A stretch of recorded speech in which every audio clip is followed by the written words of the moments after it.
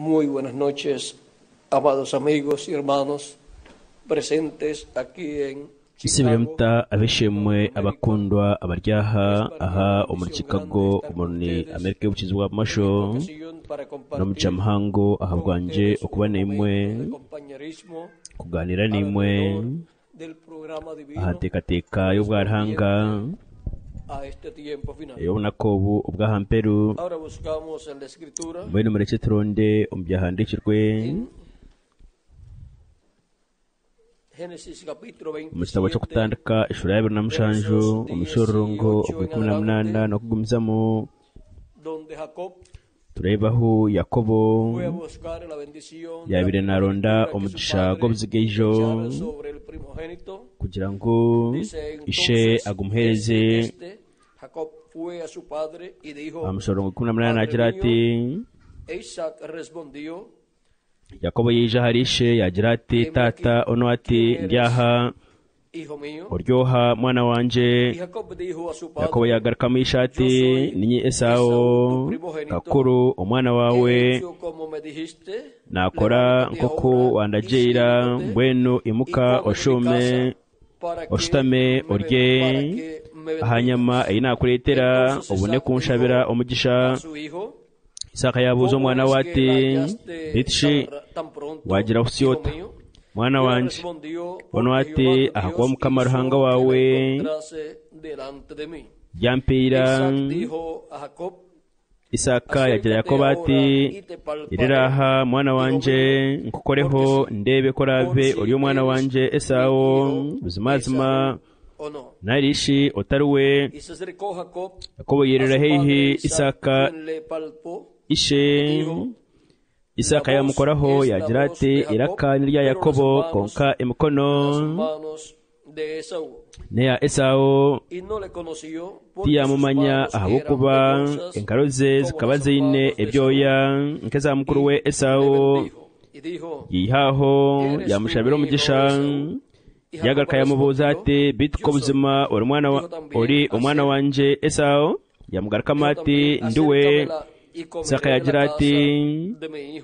genyereze hehe ndiyeho mwana wanje nkushabira umugisha. Yajimwiriza hehe yarya yamuletera na vinyo yanywa. Isaka ishe yamugira ati irira hehe onywegere mwana wanje. Yamurira hehe yamunyogera. Isaka yahurira umugaju gw'ebijwaro bye yamushabira umugisha nagira ati reva okutamirana k'umugaju gw'umwana wanje ninkusha nkoko ishwa eri mukama ahire umugisha kandi uruhanga akwe aharume ururukurga omwiguru nahamwe rwensi n'engano nyenje na venyo nyenje enganda z'abantu zikwereze n'amahanga gakwinamire utegeke binesho n'abana banyoko bakwinamire. Wene rukucena acenwe kandi wene rukushabira umugisha nawe ahebwa umugisha. Banyuma Isaka kuyabire yaheza kushabira Yakobo umugisha. Yakobo yihati ebyere omumisho g'Isaka ishe. Esau mukuru we yeja naruga kwiga nawe yateka enyama yagirunga yagitwarireshe yagira ishati tata imukorye ahanyama iyo mwana wawe yakuretera ubone kushabira umugisha. Isaka ishe yamubuza ati kandi shiwe oryoha ono ati ndiyo mwana wawe wo muzigaijo Esau. Isaka yatetema munonga yagira ati owarugaha andetire nyama nkarya ahari byona nkamushabira umugisha utakizire Noha kandi n'umugisha go arya guhebwa. Ruhanga hezo mugisha imitima yaitu n'ikigambo cye kandi atwikirize tubase kucyetegereza kandi emigisha yona iryo mu mugisha gw'obujigaijo ikirizibwe omurimo mwena kandi hamwe nanye Pueden tomar asientos. mubasa kushitama kumakuba mutarakufayo. Nos dice Dios cyahandikirwe ruhanga natugambira del Éxodo mu gitabo cyo kuruga en el capítulo, eshura. vamos a ver, Reka turebe en el Éxodo umukuruga nos habla de que Jacob es natugambira ahari Yakobo ko ari umwana we omuzigaijo. Eshura ya kane umurongo wa 12 donde nos dice natugambira ntagira hati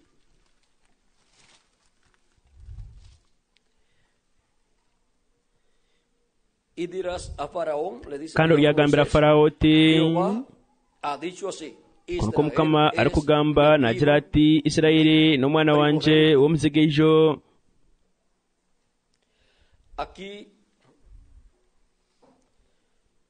podemos ver ahantu tubasa kureba uko ruhanga Jacob arikwereka ngo Yakobo abaheburayo nk'ihanga n'ihanga ry'omuzigaijo rya ruhanga n'ihanga ryo kubanza omunseje ryahangirwe ruhanga rirakozwe bantu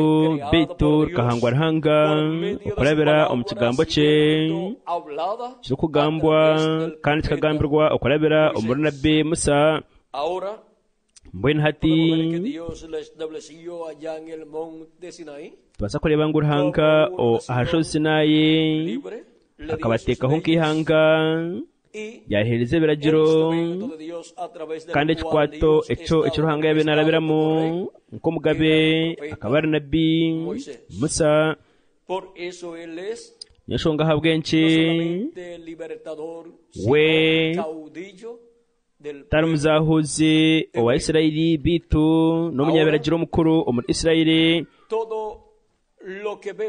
mbwenu ebyo byona bituri kureba omu Isirayeli nk'omwana w'omuzigaijo nangwa n'ebyo ebituri kureba omu Yakobo tabana wa Isaka ubwo wahibwe omugisha gw'obuzigaijo. mwijuke ngo oru n'orugendo oru emizigaijo ya ruhanga yoona eri kurabamo. mbwenu ntureba omuri Matayo nabwo hora natugambira omushura ya kabiri omuri Matayo tugambe ekintu ky'omugasho munonga uko ruhanga yahisire Yakobo kurwa muri Misiri ahabwokuba n'omwana we ow'omuzigaijo nk'ihanga konka hati murebe en el verso 13 capítulo 2 umushura ya 13 umushorongo umushura ya kabiri umushorogo wa 13 ku 15 nagira ati kubahereze kugenda cyo kumanyisa ngo bwanyuma y'abanyabwenge kubahereze kugenda abayibise kureba Yesu muri Betelehemu ya Yudaya. ntureba ngo ruhanga akabagambira ngo bagaruka munsi yabo bakorese umuhanda gundi batakazo wa Herode ahubwo bakabanda kwita umwana Yesu. mbwenu abanyabwenge bakorese umuhanda gundi ahubwo kuba marika wa Mukama akabarebekera mu biroto yabagira ngo bakozese umuhanda gundi. mbwenu hati umushura ya kabiri umushura wa 13 nagira ati kubahereze kugenda abanyabwenge aba marika wa Mukama yarebekera Yosefu omukiroto yamugira ati imuka utwara umwana na nyina ohungire Misiri gumeyo okwisya obu ndi kugambira abo kuba Herode nasherura omwana kumwita ati yimuka yahunze omwana na nyina nyekiro atuyimuka yahunze umwana na nyina nyekiro yaza Misiri yagumayo okwisya Herode yafeire. icyo kikabaho okwikiriza Mukama yagambire naraba omuranabi ati nketo umwana wanje kuruga Misiri Ahora aquí podemos ver we n'ahantu tubasha kureba que esto también está en Oseas ngo iki nacyo capítulo kiri 11, umuhozeya verso eshura 11 umushororongo wo kubanza también nabwo hano natugambira Egipto ngo kurga umumisiri a su hijo. akita umwana we Ahora de Egipto llamó a Israel Isirayeli el primogénito de Dios tureba como ngo nación, akita Isirayeli umumisiri ikihanga ry'omuzigaijo el primogénito nabwo nyuma yahita Yesu omuzigaijo gwarahanga omuzigaijo de la creación. ubw'ibihangirwe byona Vean Oseas capítulo bene 11. umureba umurohozeya eshura 11 umushoro wo kubanza nagira ati Isirayeli kuyabire akiye umwana nkamukunda nahita mutabano wanje kurga Misiri. Cuando Israel era muchacho, yo lo amé. Isirayeli kuyabira akiri umwana nkamukunda nahita mutabano wanje kurga Misiri. Bene umureba ko Que se cumplió en el iki pueblo cyakirizibwe hebreo mu como baheburayo nación. nkihanga mbwe ntati cyakirizibwa omuri Yesu. También nabwo encontramos hano tureba estas ngo cosas se ebintu ebi cumplieron nibikirizibwa en Jacob tureba ngo bikirizibwa omuri Yakobo arikwetwa de allá de Arán naruga Harani aho yabira ari con su familia, arikuturayo nekaye y cuando regresaba kandi kuyagarikire entró Jacob, yabugabugana na marayika wa Mukama el cual lo había bendecido, ubwo wabira muhira umugisha omurugendo rwe rwona urw'amagaraje llevándolo por las diferentes uriyabire narabamo omubicweka bitarikushana ebyabire ine kurabamo primogénito. kandi ebicweka ebyo byine kurabwamo buri mujigaijo gwarahanga. Cuando se encuentra con el bene umureba ngo Yakobo kuyabwine marayika wa Mukama llega a la etapa más yahika importante, ahacweka cyo kusingayo bukuru ecyamagaraje llega a la etapa de kikomu la kicweka adopción, ecyo kuhindurwa porque al encontrarse abo kuba con el ángel kuyabwine de marayika Jehová wa Mukama cara a cara, mesho na mesho el ángel de aho Jehová marayika wa Mukama lo bendijo, niho yamuherera umugisha un akamuha izina rishya. y ahora mbwe ntati Jacob para el día ahabwe kiro ecyahampero ntureba ngo Yakobo tiene la promesa que se encontrará abaheburayo con el bine ángel de Jehová bine manifestado okuraganisa en el día okukuvugana na marayika wa Mukama arikurebe ko mu kiro cyahampero kandi nibija kumwakira nuevo nombre también, bahebwa izina rishya y será kandi adoptado nibija como la kuhindurwa cabeza de todas las naciones, ko mutwe ugw'amahanga y gandi estará gona en medio kandi naija kuba ari omu baheburayo el trono ahantebe del reino mesiánico de y'obukama nuestro bwa amado Masiya ow'omukunda Señor waitu Jesucristo. Mukama Yesu Kristo. Esa será la capital, nija kuba nurija kuba ururembo rukuru rwa Yerusalemu Yerusalemu n'ururembo rukuru na Isirayeli yona district cyo kureberaho kandi sobre los cuales Cristo amahanga gobernará gandi gona nigija kuba ebicweka ebirikutegekwa Kristo arikurga omuri Isirayeli el pueblo. kandi nabwo hona naija kutegeka n'abaheburayo Ahora bona. vean cómo la trayectoria bene umureba por la uko cual tiene que urugendo pasar un primogénito de Dios. urw'omuzigaisho gwarahanga gona gwine kurabamo kandi El programa de Dios rwaherize kugambwa profético omunteekateeka ya Ruhanga ey'obunabi kandi buri muzigaijo gwine kuraba trayectoria. omu rugendo orwo. mbwenu hati Tenemos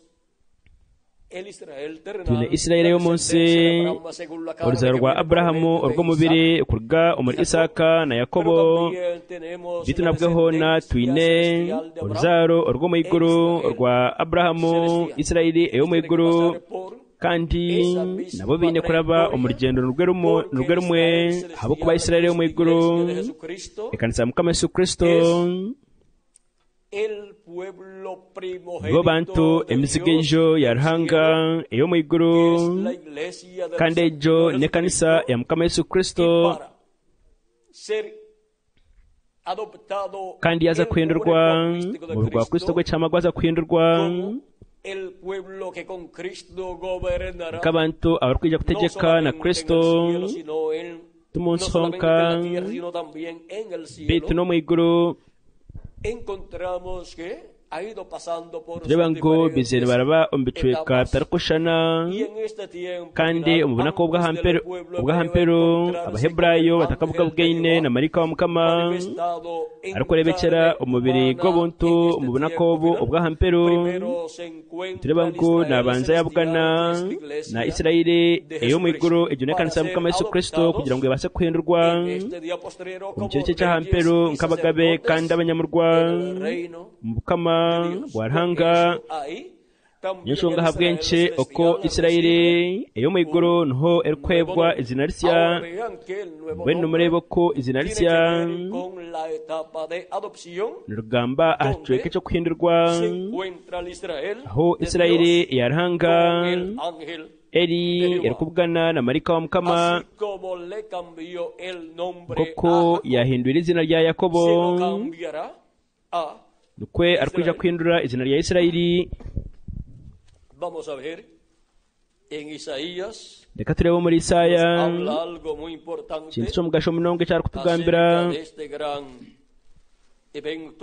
kintu cy'amani. Reka turonde muri Isaya ishura ya 52 umushororongo gwa mukaga ahari kugira ati nico abantu banje baramanyira izina ryanje ahariye ry'izoba baryamanyango ninyura kugamba reba ninye mbwenu mureba uko ari kuraganisa kubaroho ubona ko bwahampero mbwenu reka tusome aha mushororongo ashura yatanu nina umushororongo gw'ikumineshatu nagira ati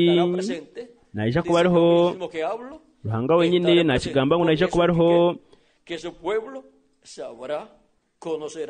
habwenchi niyo shonga habwenchi abantu bija kumanya izina rye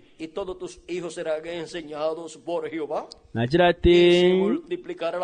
batabana bawe bona baryegesebwa mukama kandi okugojera kwabo kuryaba kwinji kandi ahashura yankaga nebere umushororongo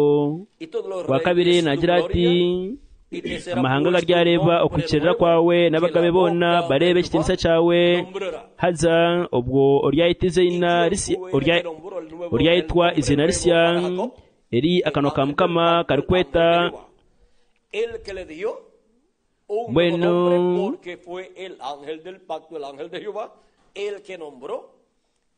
noho gari kugamba izina risya rya Yakobo ni marika w'endagano marika wa mukama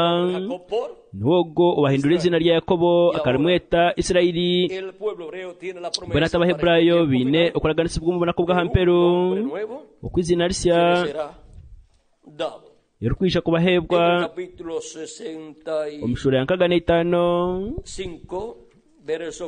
umushororongo gw'ikuminetano nabwo nagira ati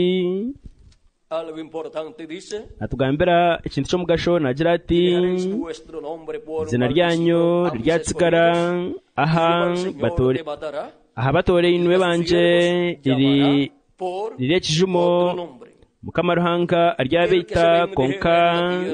abahereza be aryabeta izina erinde izina atyo urukweshabira umugisha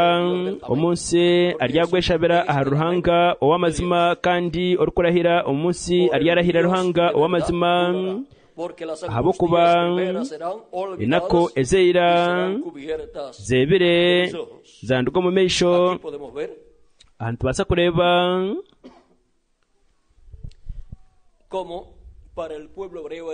oko mu baheburayo munsi ruhanga akabaraganisa akabaraganisa kubeta izina ukurabira mu kanwa ka marika w'endagano marika wa mukama kanwa ka ruhanga mubona ko bwahampero kandi nabwe nagira ngo nibija kugira n'ekishongoro kisya cyo kumanyisa ngo ruhanga nahindura ibintu byona bisya Isirayeli ahabo kwinduka omutwe gw'amahanga gona nehebwa izina risya mubona ko bwahampero aho nho Isirayeli eri kuhindurwa kahinduka omutwe gw'amahanga gona kandi okurwa muri Isirayeli el reino de Dios será obukama ministrado bwa Ruhanga nubwija kutegekwa Masiya, y ahí estará también kandi nabwo hona ntija kuba hari iglesia de Jesucristo. Kristo naja kuba ine ekanisa ye nkabagabe kandi abanyamurwa Porque antes habo kuba el pueblo hebreo sea adoptado como Abahebrayo batakahinduirwe nkihanga omutwe gw'amahanga gandi gona ekahebwa izina risya Ruhanga yagiraga nese n'abandi zo muri Isirayeli eyo mu iguru ibyo nakanisa mukama Yesu Kristo al ángel del pacto, al ángel de Jehová eyakira marika wa mukama marika w'endagano arakonebetse mu marika w'intumwa recibe las ehebwa bendiciones emigisha eyaraganisibwe ahabwa ekiro cy'ahamperu kandi obtiene su adopción. ehindurwa ekanisa ya mukama Yesu Kristo umuburu rugingo rw'ekanisa ya mukama Yesu Kristo. Por eso es que recibe un nuevo nombre, Nushonga habwenche nehebwe izina risya mu kiro cy'ahamperu kugira ngo obtener la transformación ibase de su kuhindurwa umubiri yayo ser reyes y kandi babe sacerdotes, abagabe n'abanyamurwa bari kutegeka na Kristo umukama ubw'ekitindisa uw'imyaka 10 la venida del ángel haba del hatizire pacto. marika wa mukama marika w'endagano ahubwo nako bw'ahamperu No hay adopción hariho kuhindurwa para los hijos ahabwa abatabani n'abahara barahanga mu banyamahanga kikumanyisa mu kanisa mukama Yesu Kristo del pueblo nangwa no hebreo. bakuba mu Baheburayo nkihanga. Por eso es que en Nishonga habwenchi Apocalipsis omukushororwa 22:7, eshura ya mushanju vean lo que nos dice, murebe cyara kutugambira capítulo 7, verso eshura ya mushanju 2 en adelante, dice, vi umushoro gwa kabiri no kumzamo nagira ati kandi nareba marayika ndejo nayinamuka ukurwo rw'izoba ari n'akamenyetso karahango hurire nira ba marayika bo abana abahirwa bushoboze kushishensi n'enyanja nagira ati ndashishensi n'enyanja no byakuba ebite okwisyobo turiheza kuta akamenyetso ahabuso bw'abahuko barahanga waitu nahuro mubaro ogwatirwa hakamanyiso ogwabiregure akasirera no bukomebuna nenkumeina abarjire umunganda za Isirayeli zabana ba Isirayeli abo mu Rwanda rwa Yuda abatirweho akamanyiso bakabarika 10 nenkumebire. Luego en el capítulo 14 nabwanyuma umushura 14 tureba ngo baheze kutebwaho akamanyiso kandi murebe cyabireho nagira ati kune mutsamesho nareba umwana gwentama ayemerire ahasho Sayune hamwe n'abantu akasirira no bukumibuna nenkumina ahabuso bwabo handikirweho izina rye n'izina ryishe nahuriraka erukorera nk'amezi menshi kandi nkiraka ryo kurinda kwango reba ngo n'izina rya mukama Yesu Kristo kandi numureba ngo Abaheburayo mubona ko bw'ahamperu bija kwetwa barundanwe mutwaragumane kumibiri kurwo mu Rwanda mu buhereza bwa marika wa mukama marika w'endagano mu ukorabiro mu marika w'intumwa marika entumwa wa mukama Yesu Kristo wakugambaho mu kitabo cyo kushorwa eshura ya 22 umushongo 16 nagira ati nyowe Yesu batumireho marika wanje ko bujurize ubwo bintebe byona umakanisa kana mu kushororwa 22 umushongo wa 16 nagira ati kandi yangira ati ibwambebi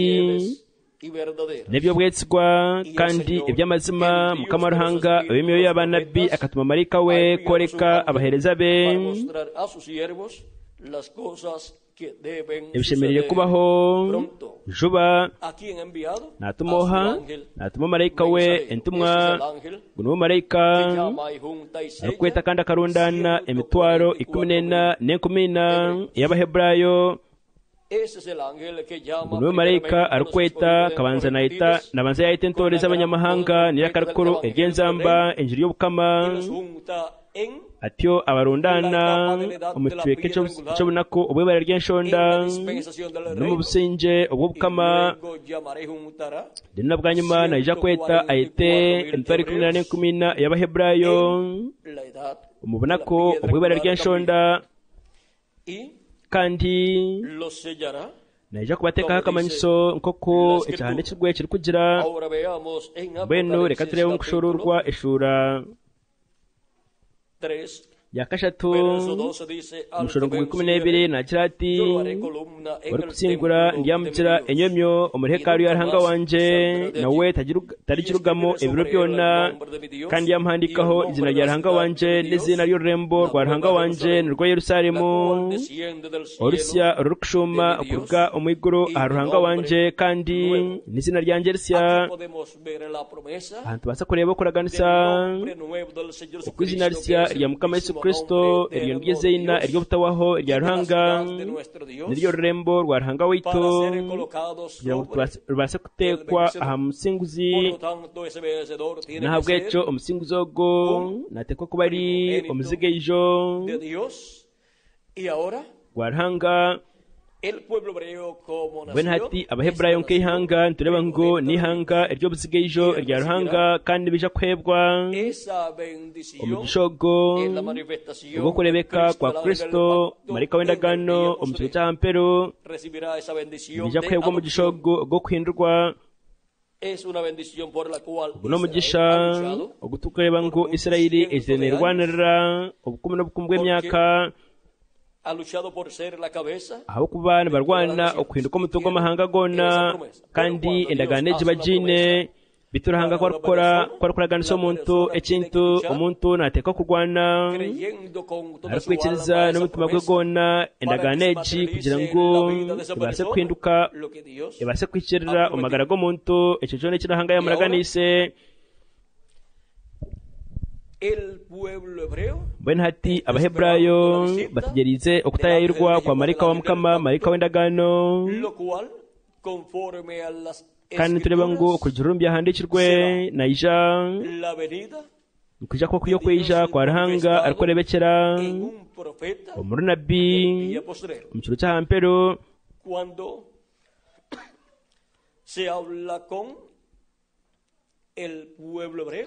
turukugamba abahebrayo akwija kwa Masiya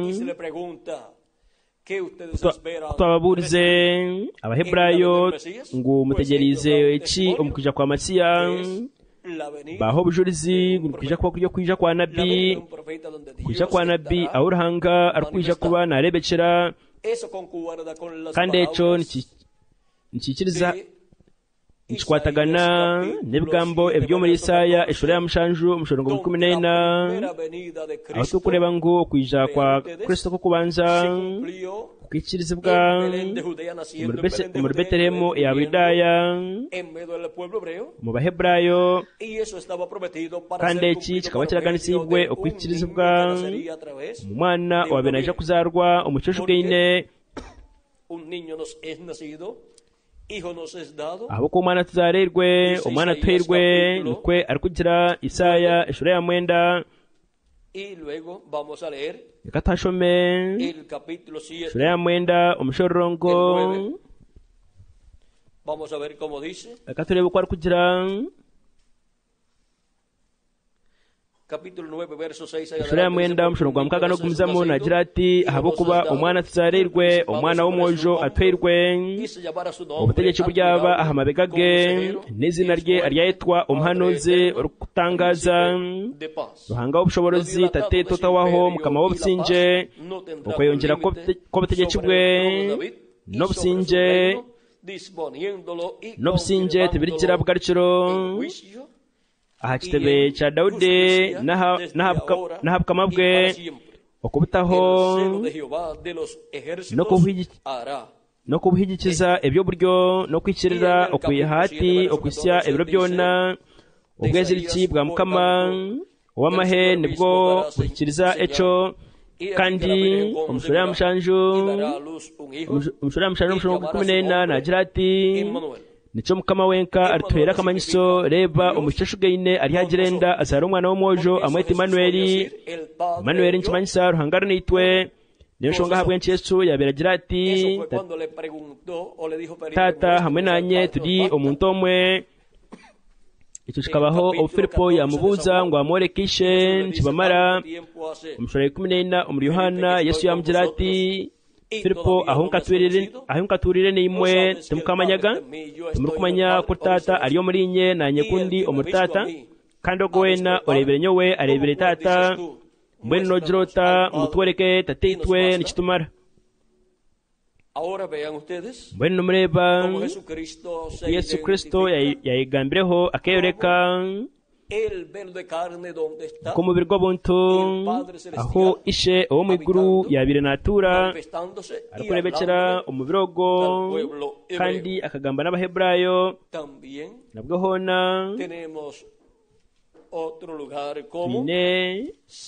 umwanya gundi omuri Yohana ishura ya 8 umushorrongo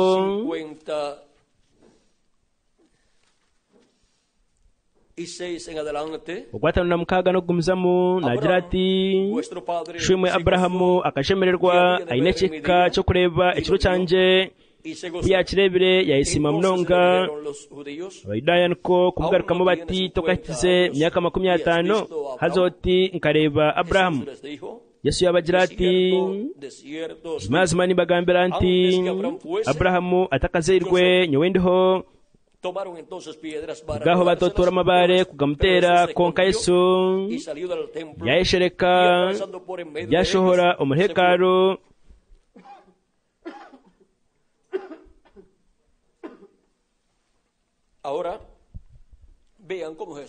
mwene murebo ku Yesu arakugamba n'Abaheburayo nagira ngo Aburahamu atakabireho we akabariho Aburahamu atakabireho nyowendiho tarabanditse Aburahamu wenka bitu akabandiza na Noha yabandiza na Enoka yabandiza na Aburahamu yabandiza na Adamu yabandiza abantu bona Yesu Kristo omubiri gwe ubwo bwa marayika bwa mbere na mbere hakaba hariho kigambo gakabatura na Ruhanga kandi kigambo akaba ari Ruhanga ubwo mu kutandika akaba hariho na Ruhanga ebintu byona niwe yabihangire kandi omubyahangirwe byona tariho kintu na kimwe icyatarahangire amagara gakaba gari omuri we agomagara gakaba gari omushana gw'abantu ekiri omuri Yohana ishura yo kubanza omushana gwo kubanza kagwa kana omushana ogwo gushwa omumwirima kandi omwirima tugukagurazaga akijo omuntu owatumirwe Ruhanga orukwetwa Yohana ngo ni Yohana omubatiza ogwo akeija kuba Kalebi ngo ahamye eby'omushana abantu bona bikirize ahabwe wakabatari mushana ogwo konka keija kuhamya eby'omushana akaba hariho omushana ogw'amazima ogujwera abantu bona ogwabire nigweija omunsi mendeka turebe okuyabe naija kwija arikujwera omushana gw'abantu akaba ari omunsi kandi ensi niwe yagihangire konka ensi teramumanyire akeijowe ababire baryabe tubamwakira konka bona abamwakire nibo abikiriza izina rye akabaha obushobozi okuba abana ba Ruhanga abo tubarazirwe shagama n'obukwakuba okukunda k'omubiri narishi okukunda k'omuntu bakazarwa Ruhanga kigambo ogwo yaba omuntu yatura naitwe kigambo yahinduka omuntu yatura naitwe yamanywa omwizina rya Yesu owa Nazaresi twarebe ekitinisa kye ekitinisa nk'eky'omwana w'omwe nyamunegere waryaharishe bona ajwire embabazi n'amazima mbwenu tubasa kurebeka kw'amaani okwa Ruhanga omu mushaija owabeera ari nabi okwo kyabireho emyaka 12 enyuma okuja kwa Ruhanga kurikurebekera omushaija w'obunakobwo arikwetwa Yesu kandi omubiri gwe gukahangwa Ruhanga omunda ya Mariamu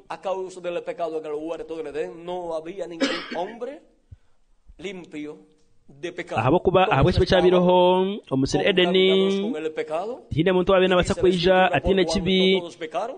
kandi ekyandi kimwe kigira ngu abo kugira ngu twena tukashaisha twaruga omu kinisa kya Ruhanga nahabwe ekyo Ruhanga akaba atarikwasa kurebekera mu bwijwire bwe omu mushaija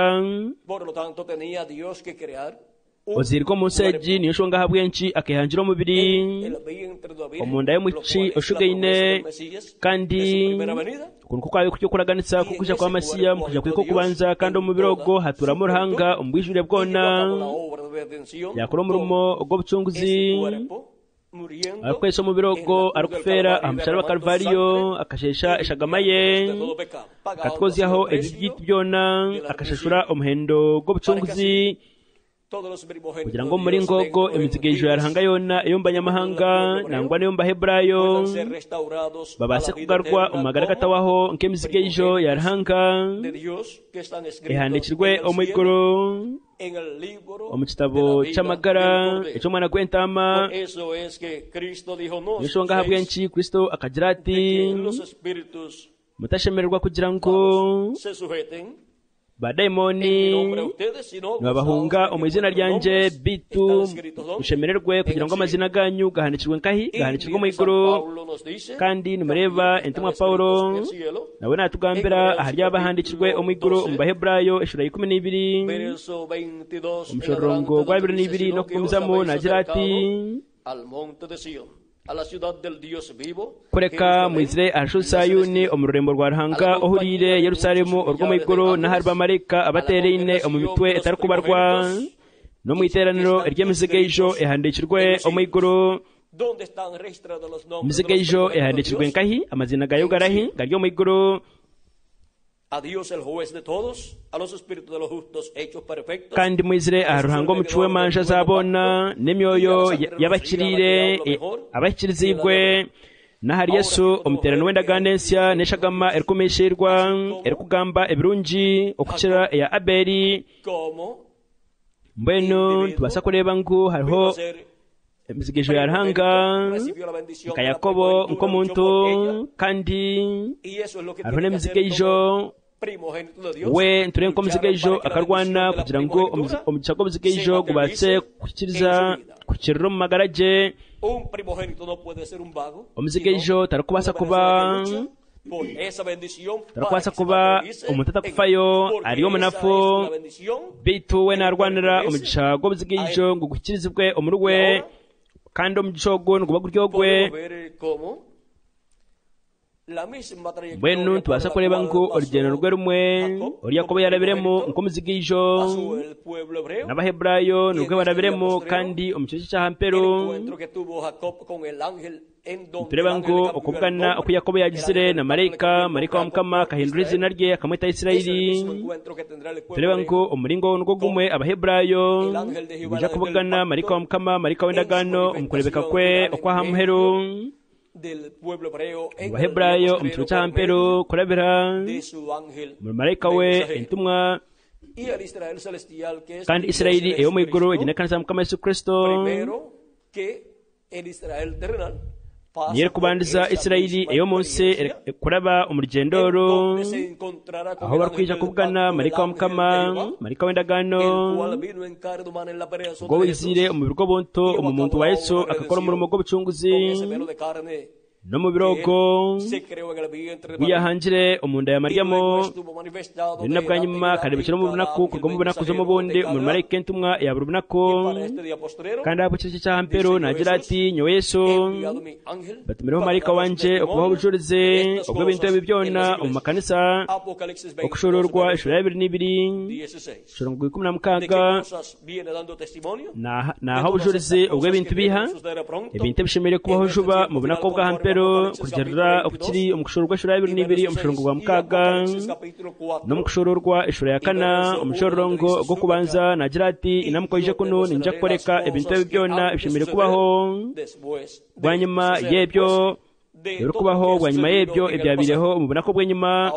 mbwene hati okurabira mu marayika wa Mukama Yesu Kristo nihijo kushororwa ko ebintu ebi byona bishimire kubaho juba kandi nihija no mu gishogo gukubandiza mu kanisa Mukama Yesu Kristo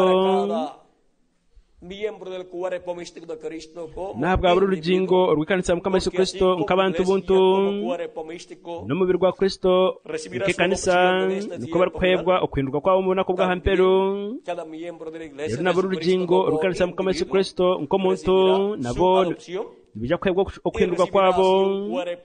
bahebwa umubiri ogwa butunu ogwo butawaho oguhirwe kidinisa aho tukwija kutura kabagabe kandi abanyamurwa turutegeka na Kristo imyaka 10 rero nabwa nyuma tabaho bwona rero muri ngogo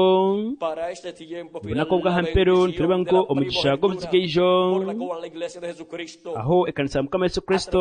okorebera mu bunako na mukristayo nko muntu omugisha gwo gwarwanirire tureba ngo mu bunako bwa hampero nigwija kwikirizibwa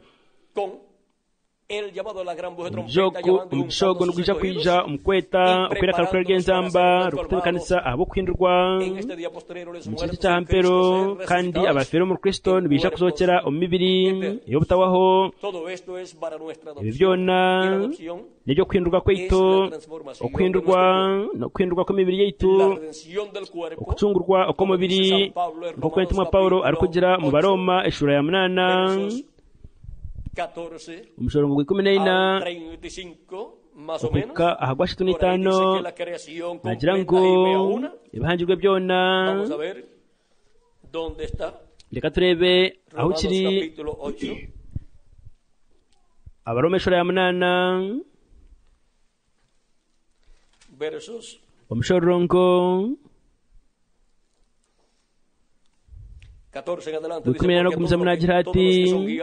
manyabona abemberwa moyo warahanga nibo bana baruhanga akwati murahirwe moyo go buhoko garuka kutina kureka mukahebwa omoyo wabahindura abana baruhanga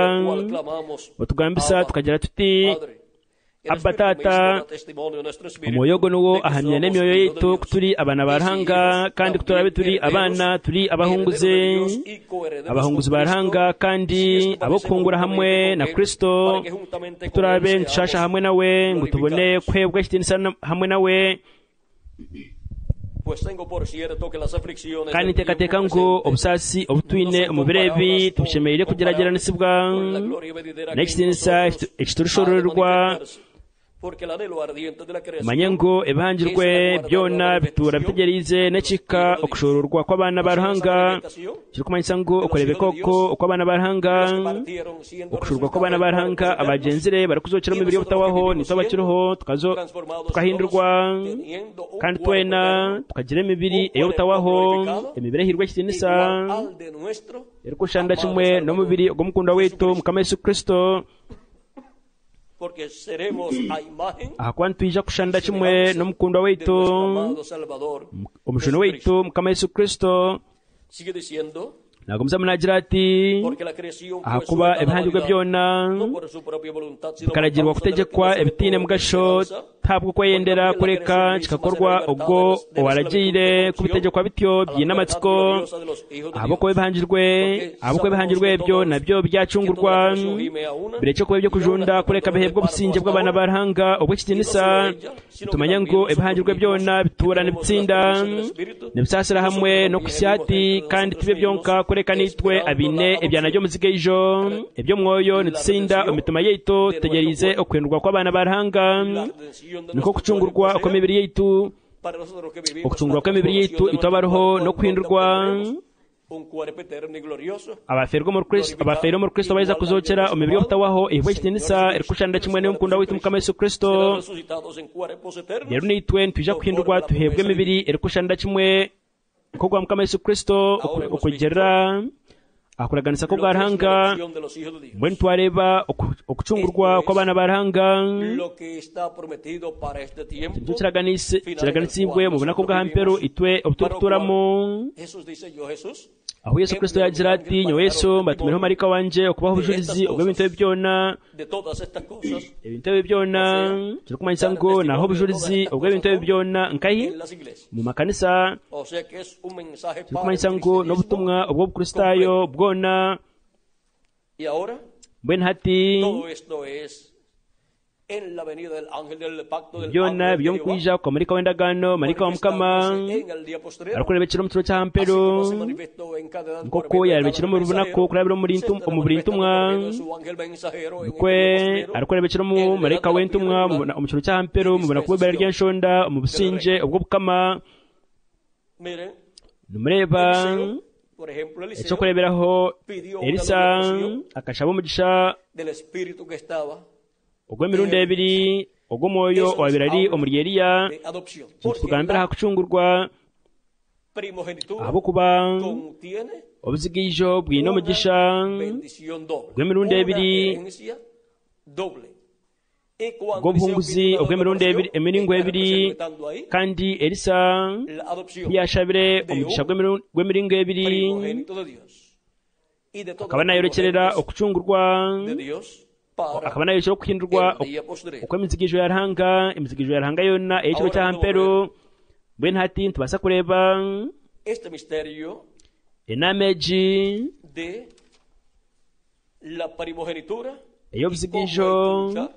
kandi por la bendición no kuba kurwanirira emigisha ey'obuzigiijo es lo más grande por lo cual usted puede luchar. Mire, usted kintu lucha ekida kiri kusingayo obukuru ekyo omuntu weena arakwasa kurwanirira. una profesión. Omuntu weena narwana kugira ngu ahebwe profeshoni ningashi obwegese Irse a trabajar kandi con esa narwana profesión a donde arwanira usted va. kugira ngu ahebwe omugisha ogu ogw'obwegese. Usted puede luchar por ser multimillonario. kandi n'ekindi nobasa kurwana kugira ngo ohinduke Todo su dinero y sus propiedades se quedan aquí omutungi en la w'amaani tierra. kandi Por eso es que Jesús dijo si el hombre tikikukwitsa de qué le vale al hombre si granjeare todo el kandi tureba mundo ngu Yesu akagira ati omuntu kiri yamuyamba ki okutunga ensi egi yona akaferwa amagara ge tikiri kumugashira kintu kyona ahabw'okuba kiri kusingayo obukuru ahabwo omuntu weena n'obukama bwa Ruhanga donde cada persona aho buri muntu aine izina rye rihandikirwa mu kitabo cy'amagara cy'omwana gw'entaama nayoreka nk'omuzigiijo gwa Ruhanga kandi naija kuhindurwa omu bunako bw'ahamperu arikuhebwa omubiri ogurikushanda kimwe n'omubiri ogw'omukunda waitu Mukama Yesu Kristo omubiri oguhirwe ekitiinisa kandi atyo ahindurwe omukama bwa Ruhanga kugira ngo ategeke na Kristo emyaka 10 na bwanyuma obutabaho bwona abe nk'abagabe kandi nk'abanyamurwa. Rero muri ngogo tureba ngu obunyamurwa bwa Melikisedeki turikuija kugira omunyamurwa mukuru Yesu Kristo bitu nubwija kugira entoreza Ruhanga emizigiijo ya Ruhanga nabo abanyamurwa kandi abagabe. Kristo n'omugabe w'abagabe kandi omukama w'abakama nangwa n'emizigiijo ya Ruhanga entoreza ya Ruhanga nabo n'abagabe kandi twija kutegeka na Kristo emyaka 10 na bwanyuma obutabaho bwona. kandi Kristo niwe munyamurwa mukuru wa hekari yo mu iguru kandi nitwe turi abanyamurwa na Kristo kugira ngo mu butegetsi bw'emyaka 10 kandi hamwe no mu nsi egi butunu tutegeke nk'abagabe kandi nk'abanyamurwa n'omukunda waitu Mukama Yesu Kristo mu bunakobo. tukikora omulingo gw'omwoyo bitu mu butegetsi bw'emyaka 10 tija kubaho butunu. Mbwenu hati ntubasa kureba omugisha gw'amaani oguruho ahabwa emizigiijo ya Ruhanga erikuija kuba neturaho mu bunako bw'ahampero n'abo ababireho mu bunako obw'enyuma. kandi ebi byona nibigamba aha kwija kwa Kristo mu kiro ky'ahampero. byona nibigamba aha kurebeka kwa marika w'endagano marika wa Mukama arikutumanyisa ebintu ebi byona bishemereire kubaho juba kandi akatutebekanisa ahabwo kwindurwa kwaitu n'okubakurwa arikutuheereza okwikiriza okushororwa okwo kubakurwa kiri kumanyisa okushororwa okwo kuhindurwa n'okutwarwa aha mbaga ey'omwana gw'entaama omu iguru nabwo hoona nikwetwa okutwarwa okubakurwa okw'ekanisa eya Mukama Yesu Kristo. mbwenu hati twareba todo lo relacionado a la akakwate segunda akaroho venida de Cristo, ahakwija las kwa Kristo kwa cosas que kabiri sucederán n'ebintu ebikwija kubaho omu kiro kya mperu a la bendición ebirikukwata umugisha ogw'obuzigaijo que tienen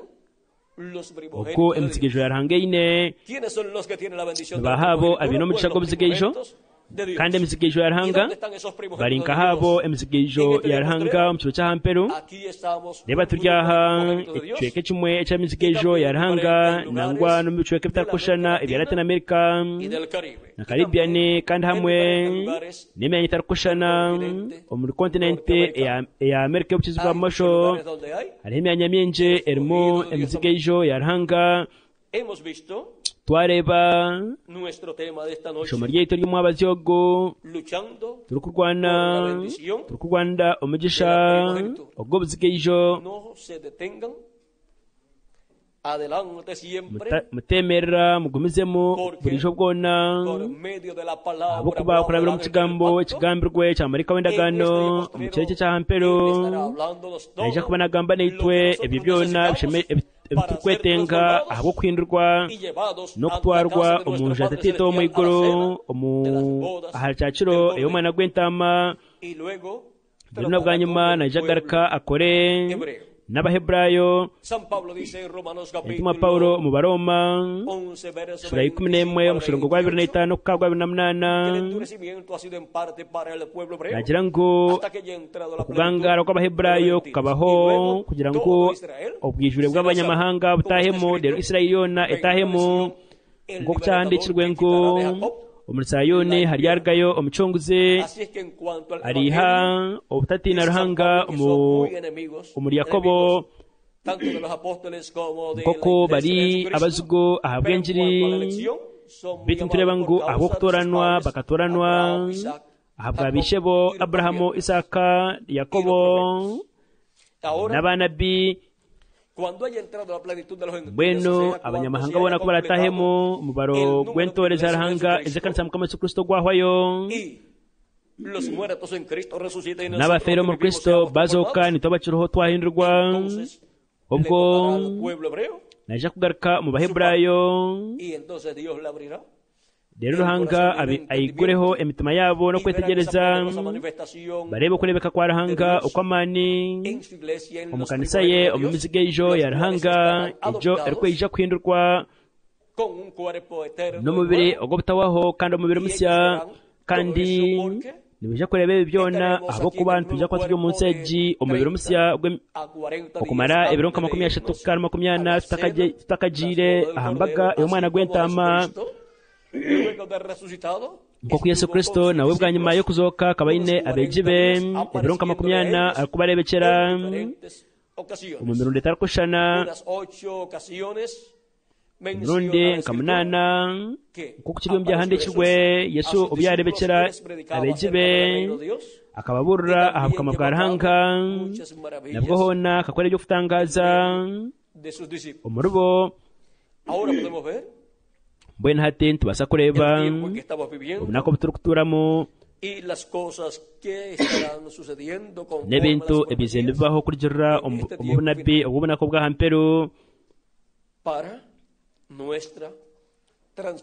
ahabw'okuhindurwa kwaitu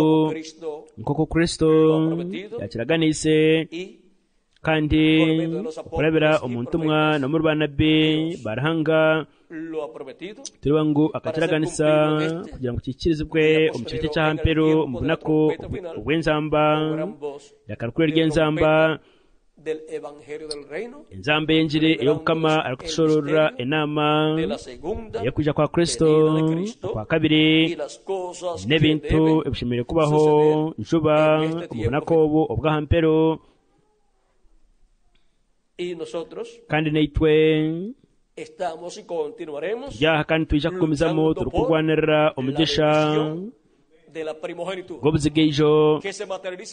omugisha ogw'obuzima guhikirizibwe omurimo mwena tubaase kuhindurwa itwe abahuriire n'abafeere omu Kristo baase kuzokera omubiri y'obutawaho gwawe omugisha muhango aha bwangye okuba nimwe ndikubahereza obujulizi Nuestro tema de esta noche, ubwishomo luchando ryetu por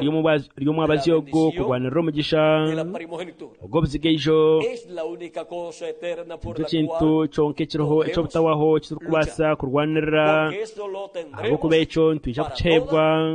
la eternidad. butawaho Buscar bwona primeramente el reino de Dios musherere ukama bwarahanga bwonka musherere ukama bwarahanga no kwikirira kwe ebindi byona byija kubongerwaho luchando por kurwanira umugisha de la primogenitura. ubwo buzigaijo Que Dios le continúe bendiciendo a todos. bagumizemo n'abahiriza umugisha mwena kandi abarinde Y continúen pasando kandi una noche mugumizemo llena de mwene las mwabazi bendiciones omurungi de gwijwire nuestro imigisha amado ey'omukundwa waitu mukama yesu kristo mureke mbarekere al reverendo Miguel murisa migweri bermudezi marine aho kugumizamo no kumaririza icweka eki en esta noche dándole mwabazi gracias ogwo turi kusima kristo por esta bendición ahubwo de umugisha la ogwo ubwo primogenitura buzigaijo que Él ha colocado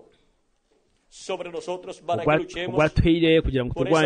turwanire umugisha ogwo ubwo buzigaijo para que se materialice kandi en todos gubase nosotros kwikirizibwa omurita twena el contenido ebyo byone biri umugisha ogwo buzigaijo y pronto kandi todos juba twena seamos transformados tubase kuhindurwa y ya kandi los que estén ancianitos aba ya bakuzire nunca más estarán ancianitos. barakwijagarika kukura bitu nibija kuba bari omyaka 18 kukarya naguma y'obukuru los que estén niñitos rero aba bana abakirya berere nabo nibija kukura de edad también bikaha myaka 18 ukika myaka 21 ey'emibiri ey'omubiri musya 18 twena ntwija kuba turi eminyeto ey'imyaka 18 kukarya naguma y'obukuru naha bweco abato n'abakikuru n'abagurisi turwanirira umugisha gwo buzigaijo umubiri gwo butawaho oguhibwa ekitiinisa ogutari kufa kandi ogutari kujunda glorificado kandi oguhibwa ekitiinisa guri kushanda kimwe n'ogw'omukundwa waitu mukama yesu kristo que Dios les continúe bendiciendo ruhanga gumizemo n'abaheza umugisha mwena ruhanga barinde kandi mwena mugire omwabazi omurungi kandi mwebare munonga atención abo kumpurikiriza